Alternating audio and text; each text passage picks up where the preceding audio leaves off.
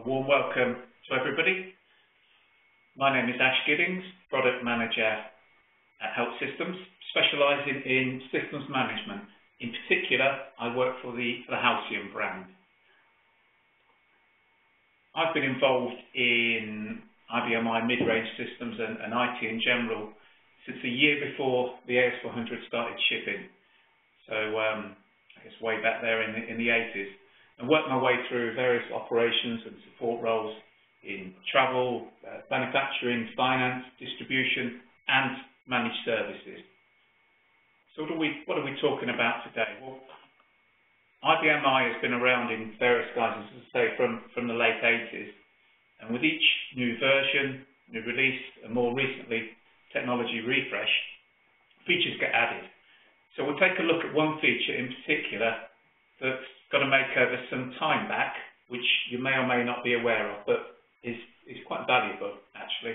I can use it quite often. We'll then look outside what the base operating system provides into Halcyon and look at how to pinpoint sudden increases in disk space utilization before seeing how we can effectively track and trend both from a green screen and from modern interface. Let's call it a modern interface. So the data explosion. An IT manager I know worked out that by 2018, so just over 2 years' time, 80% of his technology budget will be consumed by storage.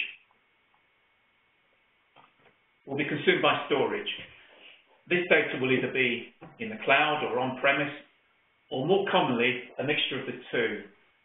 And data is exploding throughout the world, and one recent study I read said that from the beginning of the world through to 2003, 5 exabytes of content was created. In 2013 alone, 5 exabytes of content was created every day. Another study said that the amount of data in the world is doubling in size every 2 years.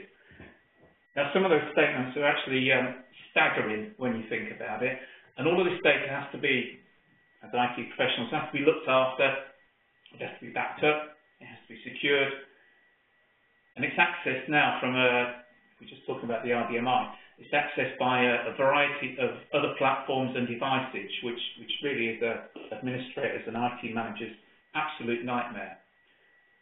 A bit closer to home, Health Systems run an annual industry survey in and around users of IBMI, and I've been privy to some of the early results that will get formally shared in the new year. And one item really stood out for me. And despite what the popular computer press make you believe, a staggering 68% of those surveyed used internal disk on IBMI as opposed to SAN-housed disk. I would imagine that the price, the capacity, and the support that I gives to solid-state disks has been a factor here.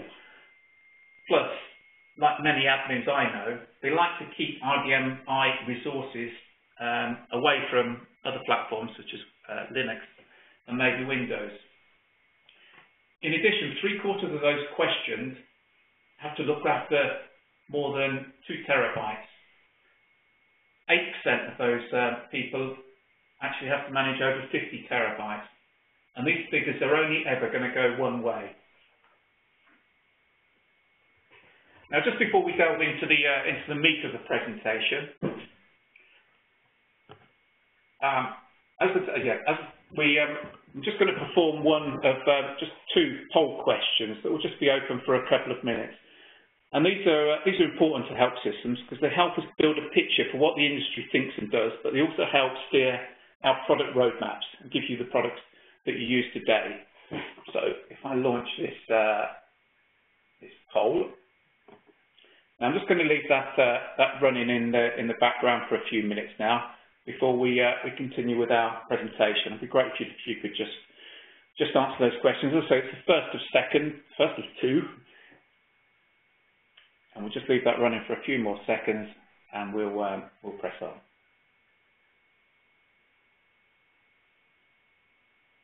That's it. It looks like the results are slowing down. Fantastic. So we're just finding out how key automation is to you. Yes, it's key, so we've got a strong focus. B, it's got no focus at all. Or C, we've ticked that box and we're pretty much fully automated. Fantastic.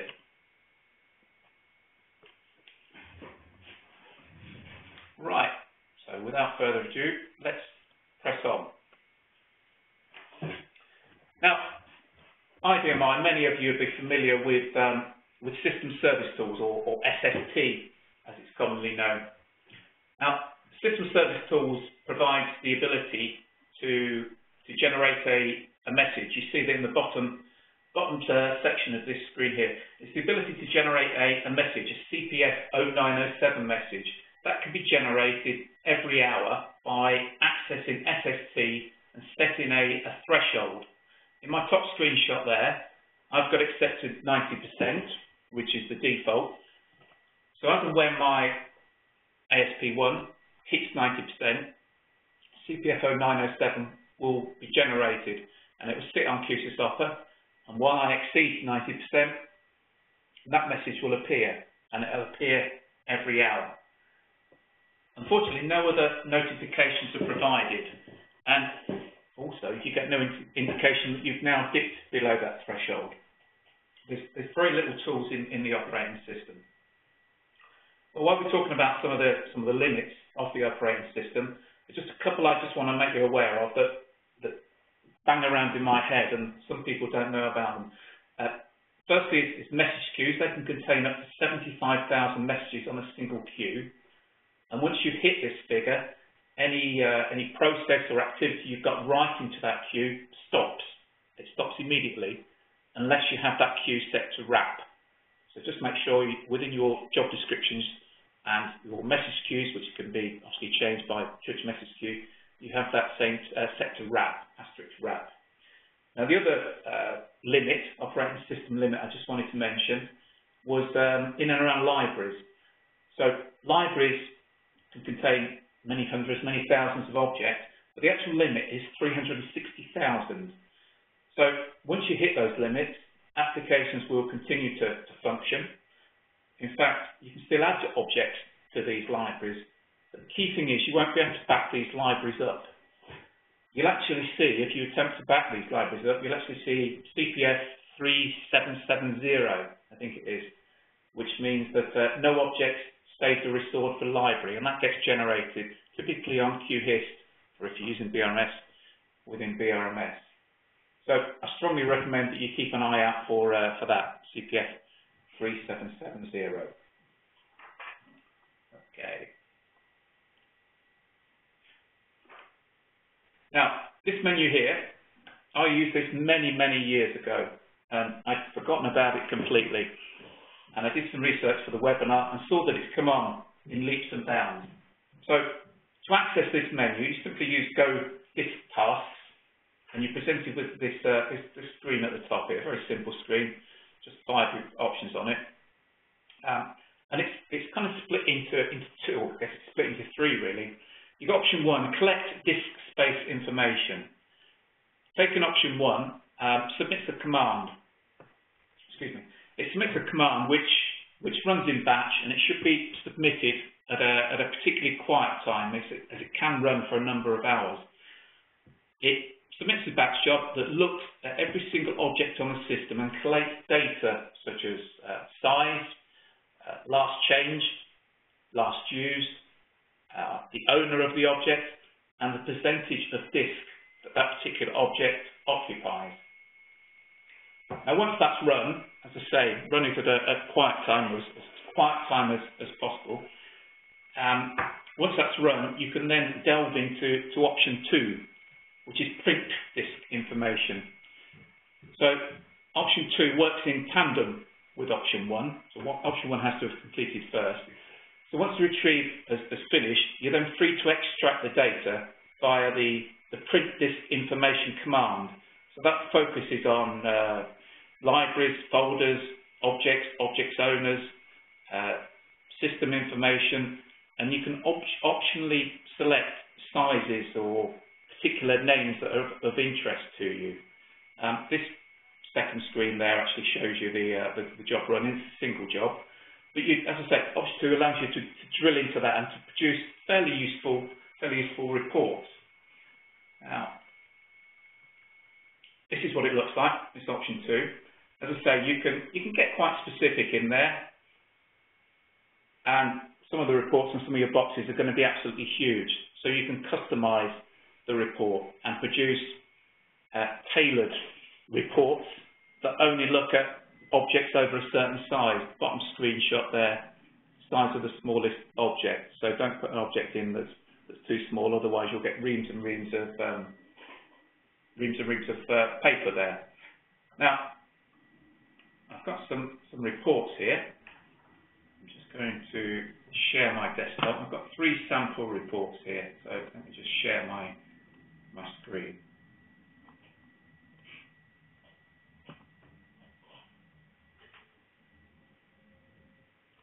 We go into the summary report to start with. It gives some useful information here. Nothing too high level in the summary, which is why I like it. But it gives you these kind of percentages. So the percentage of disk that maybe user libraries take up. This is what you've got most control over. Actual user libraries, user directories, and folders and documents. You've got very little control over the QSys and the IBM I libraries and the licensed internal code. But these top 2 of what you have got control over. As I say, it just provides very high level, but it gives you somewhere to start. It gives you a starting point. You can then run other reports that drill into a little bit more detail. If I go into another report here, library summary, here we go.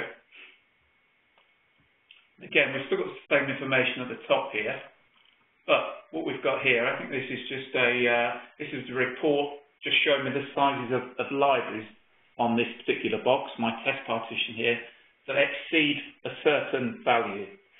As you can see, it is a test partition, so I've got next to nothing on it other than some internal applications. So I wouldn't expect on your box the QGPL would be the largest library, but you can see at a glance it's sorted by size of disk and the size in bytes that it occupies on the disk, and it provides you with, again, the next layer. You can see QGPL here. You can then drill into QGPL and see why it's occupying 19%. Again, it's layer 2. You've got the summary, you've got the library summary, and you can then go a step lower.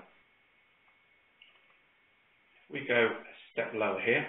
So this is looking at specific objects. Again, you've got the same header here that's telling you the same kind of information, telling you summary information. But what I've done here, I've said I'm not interested in QGPL. I want to look across my whole box. So I want to, in effect, look in a flat mode. I just want to know the biggest object. So these are the biggest objects, irrespective of library. So you get the object name, you get the library name, the type, the size. Again, you can go and look at those objects and find out a little bit more information about them. Now, I think these 3 examples give you a great head start, because we see organic disk growth growing time after time after time, and we just accept it. We just let it grow because we don't know what's causing it. We just take it as one of those things that things are going to grow.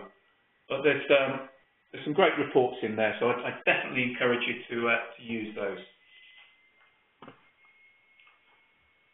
Right. We go back to the presentation.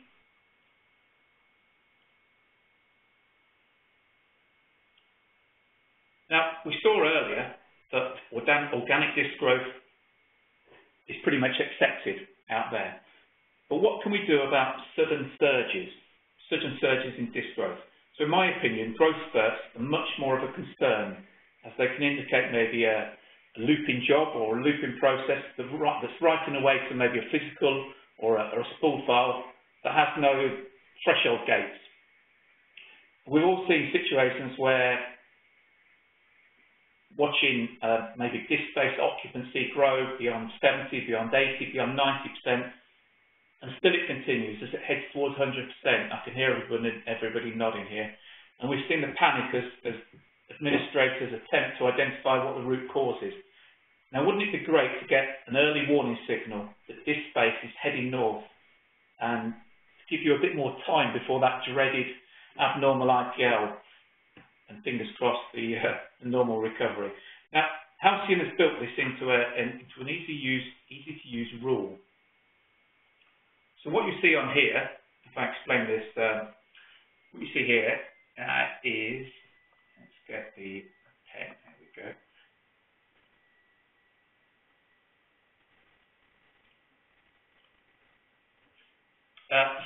Statistic field. So the used percent change field. This is something that we've added fairly recently, and the used percent change basically says, I don't care if you're growing. That's great. We accept that. But I want to know if you've grown, and this is basically saying used percent. If you've grown by 5, that's 5% in a particular time frame, and the time frame we're looking at here is 30. It could be minutes, hours, days, weeks, months. It's going to change on an installation by installation, even by an LPAR by LPAR. So Halcyon identifies those sudden surges. So as soon as you get a spike, Halcyon's going to raise an alert. That alert can be absolutely anything: an email, SMS, pager message, a visible or an audible alert. You can even run a command, so it can, I don't know, maybe clear a temporary or development library for you if you hit that particular surge. You can do absolutely anything. Now, the great thing with this is the bottom option there, open alert option. What we're saying there is, if we detect it and it drops down during this interim period, if it drops down during this interim period, I want you to close the alert. It's no longer valid. So Halcyon always has a current picture of how the machine looks right now, not how it looked an hour ago or 4 hours ago or overnight.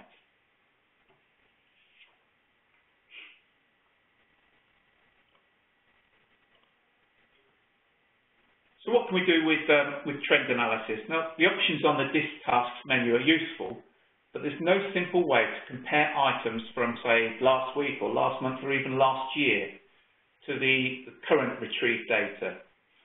To do this, you'd need to run the reports and then from OpsNav, drag them to the desktop as text files before using Excel to extract rows, columns of interest, maybe creating pivot tables.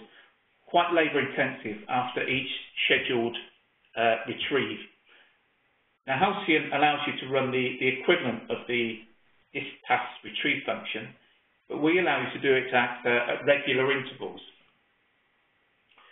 We allow you to do it at regular intervals, typically weekly. People run it weekly, and this enables you to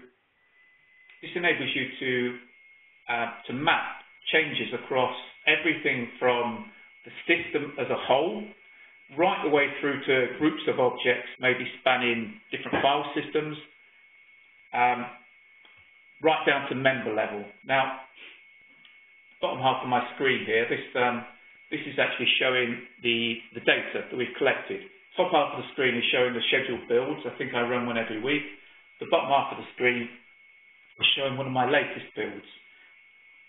So I've got a couple of, let's call them special applications, all sys and all user, but I've created one called archive. So I've said a group of my libraries, I've tagged them as archive. So I can map and I can view those archive libraries as a group. I don't want to view them individually. They're a collection, so I can manage them that way.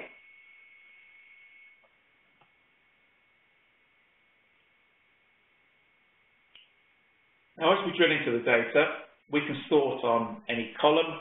We can also toggle around to lots more information to aid any analysis. You can even customize your own views. So just the information you're interested in is displayed. We can also use F16. So F16 sorts on any particular column.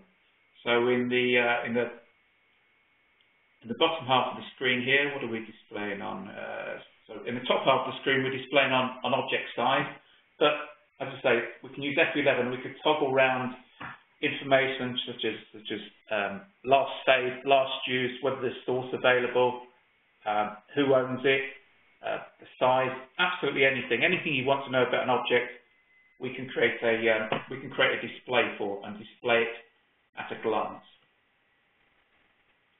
And this is how we do it. We do it via the settings. So we can drill into anything you'd want to subset that by. Just in the bottom half of the screen here, we're looking at, what are we looking? We're looking for big objects in effect, anything between 1 and 5 gig across all user file systems.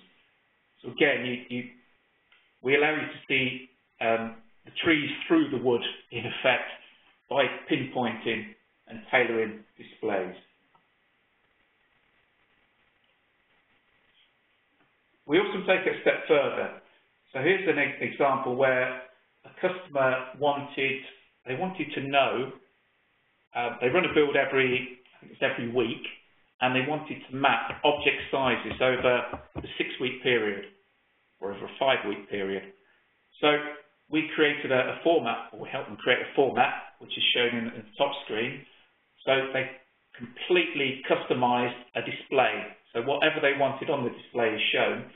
And in the bottom half of the screen there, you can see, if we use QGPL as an example, you can see that 5 weeks ago it was 24 gig.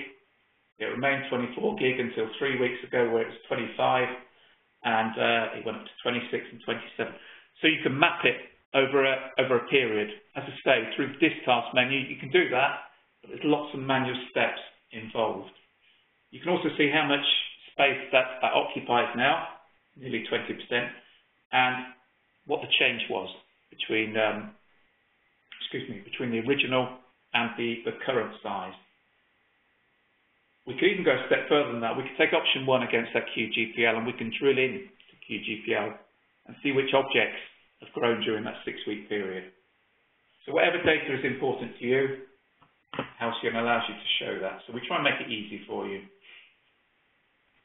And for those of you that are familiar with Halcyon, you'll understand that wherever possible, we try to make templates available to save you having to create rules, actions, reports from scratch.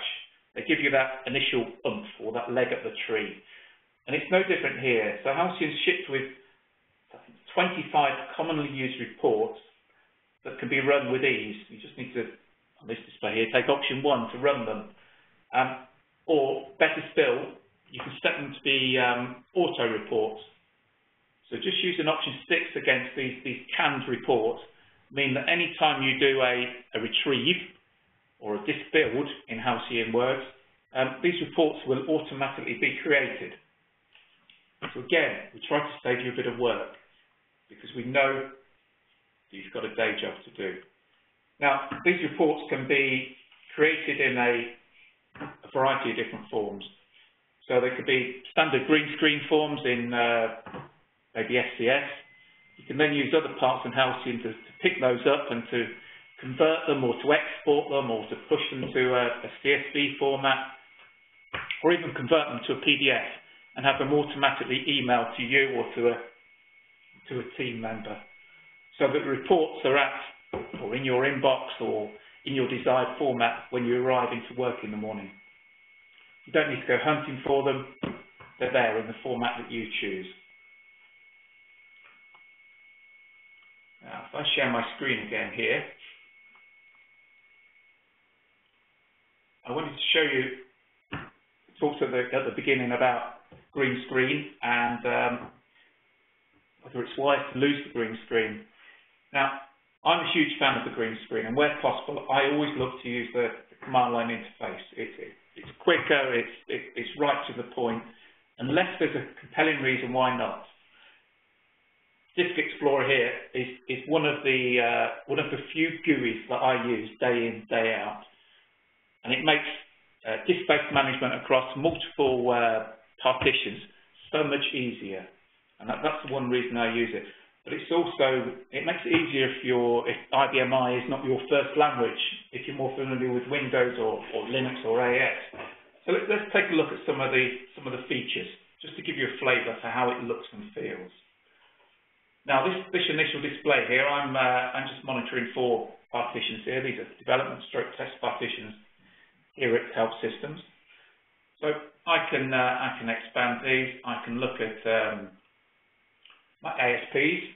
We've got full independent IASP support, so we can drill into IASPs. We can, what can we do? We can look at different builds. So if I select one of my test partitions, I can go back to a point in time. I'm not sure how far I can go back here, but I can go back to a year ago today, funnily enough, 9th of December.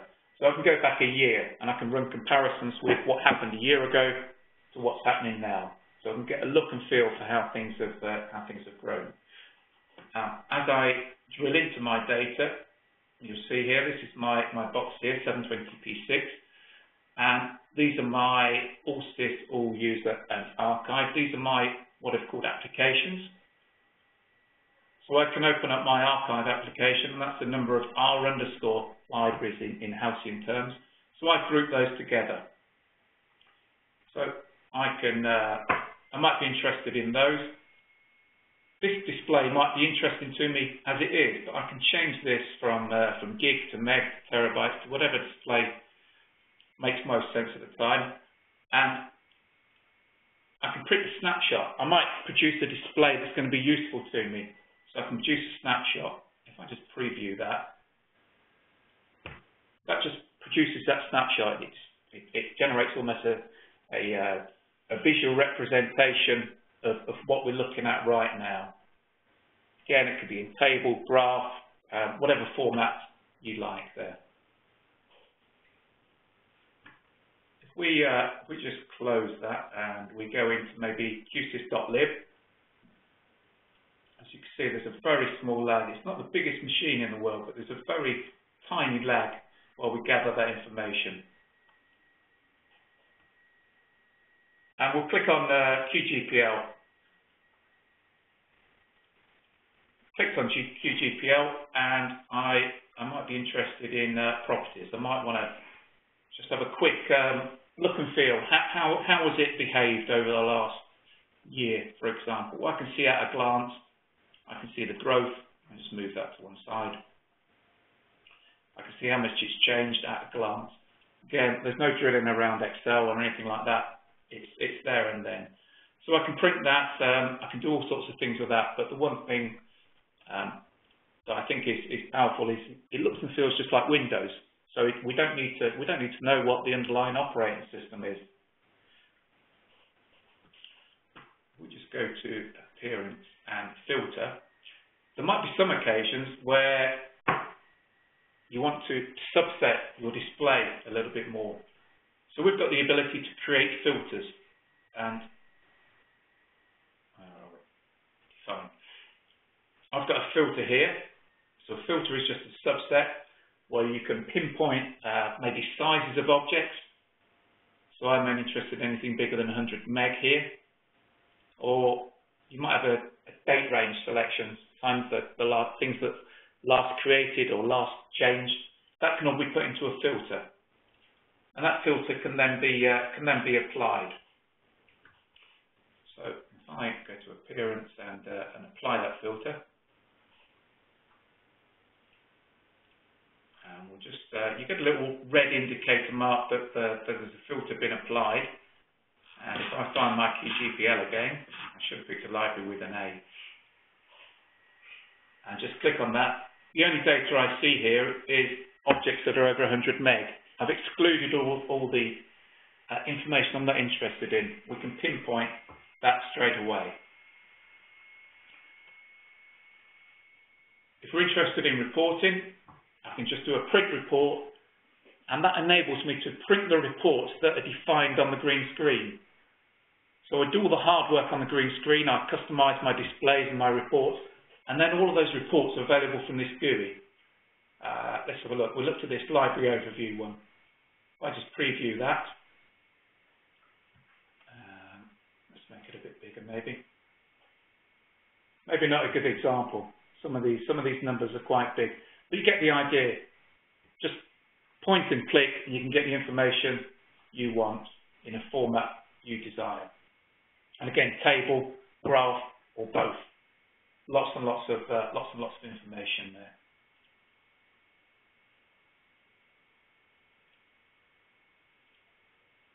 And just some screenshots now. Just a little bit about Halcyon and what we do. I'm just conscious of the time. So, monitor, automate, report. We've just looked at reporting there, but monitoring. Our solutions keep a vigilant watch on critical IT systems and core apps on which your business depends. And IT administrators can receive early warnings or potential problems or bottlenecks before they impact the organisation. And how do we do that? Well, we do that by setting up automation, and we set up corrective actions so that these issues do not happen again. And IT teams can also automate regular tasks, checks, or jobs that would normally be undertaken by staff, so saving time and ultimately money. And of course, our reporting, cloud-based reporting that provides proof to management that the IT team is achieving or exceeding service levels required by the business, and also flagging any exceptions so that they can be quickly resolved.